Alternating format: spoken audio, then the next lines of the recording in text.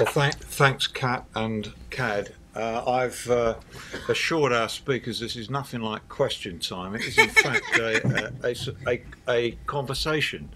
But there will hopefully be a bit of time at the end for some questions from the floor. But to get us underway, I thought what might be useful is if I asked each of our speakers just to give us a thumbnail sketch of the state of play within their own respective unions and the problems that they face and the mood of their membership. So I'll ask Christine to kick off.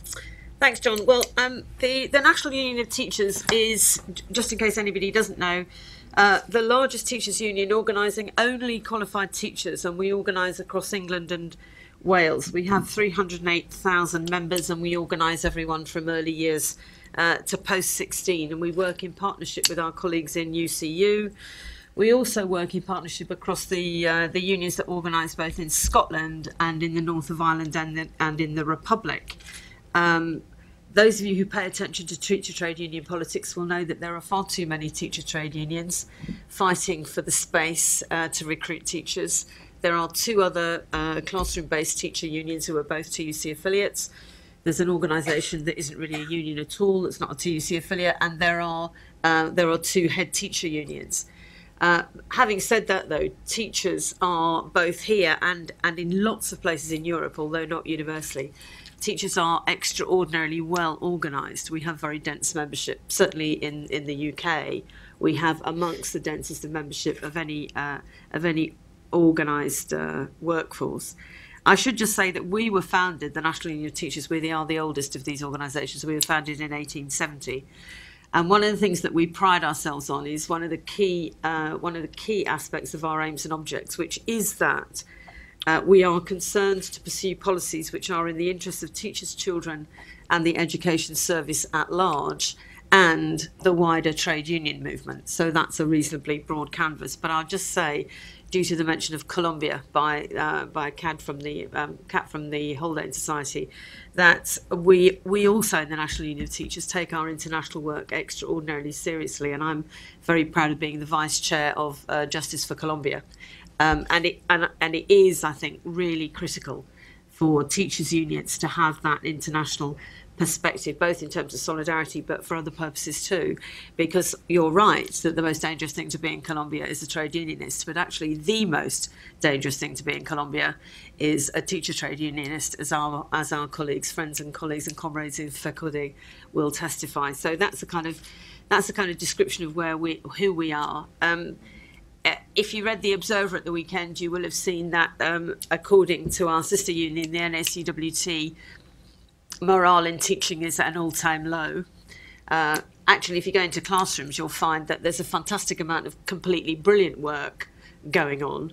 But it is true that teachers are very much under the cosh. And if you listen to Michael Gove, no reason why you should, and Michael Wiltshire last week, you would have heard him say, it's terrible that in the UK we are the most divided society imaginable, that all of the serious roles in society are held by people who are privately educated.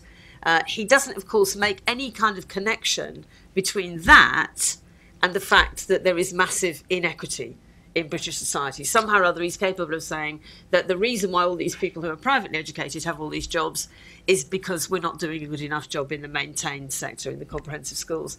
So that's a big problem for us. And of course, I'm sure that we'll come on to the question of pensions, which is a significant issue across the whole of the public sector.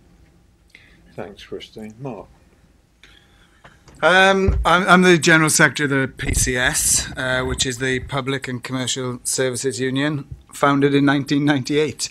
I can't quite compete with your 200 years, which was a union formed of a merger of essentially three different civil service unions. There were 9 civil service unions around about the beginning of the 80s, and obviously that's now reduced, and PCS represents the majority of trade union members in the civil service.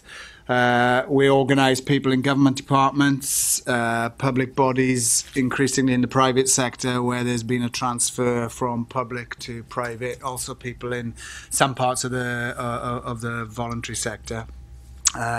We represent, according to Francis Maud, the lowest paid part of the public sector in the UK. We have around 100,000 people earning less than £20,000 a year, and we have 30,000 people who are on or around 15,000 a year, and we have a number of people who are actually on the national minimum wage.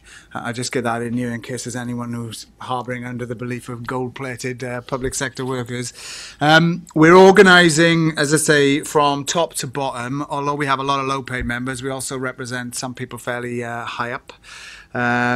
And recently have dealt with obviously a whole manner of problems, most notably in the public domain at the moment, at the borders, in the ports and in the airports.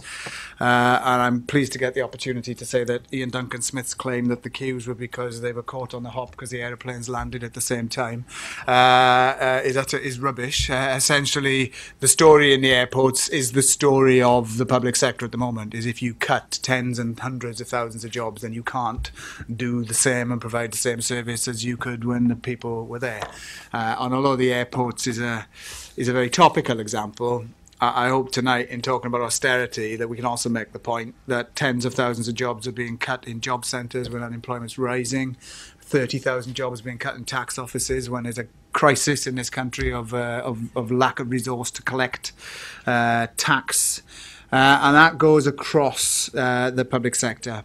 We are non-affiliated to the Labour Party, but we do represent, I think, a brand of trade unionism that actually sees the future as unions becoming much more political, but political does not necessarily mean party political. And in that sense, I'm personally quite proud that I think we were known as probably the biggest critics of the Labour government. And we were the biggest critics of the Labour government because, as we can now see, many of the policies they introduced in their time in power have actually just been taken on and developed further by the coalition.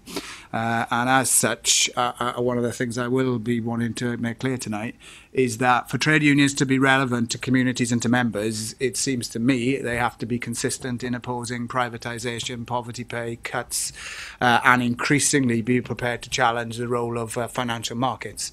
And in that sense, if politicians do that, I think our job is to support them. If they don't, I think our job is to criticise them. And to that end, we are about on June the 6th to do something that I think is a first in the trade union movement, where we're about to ballot all of our members in a postal ballot seeking authority to actually field candidates as a union in national elections in exceptional circumstances, and I'm sure that'll form part of stuff we'll say later, John, in the battle for austerity.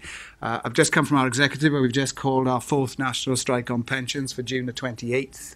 And obviously, alongside Christine, we've been one of those unions that has been battling on the question of public sector pensions. And again, I'm sure that will feature during the evening itself. Mark, just to pick up a couple of points there. What is the size of your membership? Our membership now is around 282,000. Yeah. And Christine, what's your membership now? 308,000. And are you affiliated to the Labour Party? We are not affiliated to the Labour Party, no. Have you ever been? We have never been and never shall be, I don't think. Right. Actually, I have to say, we were quite late even into the TUC. So no, we are not affiliated, and there's never been any enthusiasm to affiliate from our membership.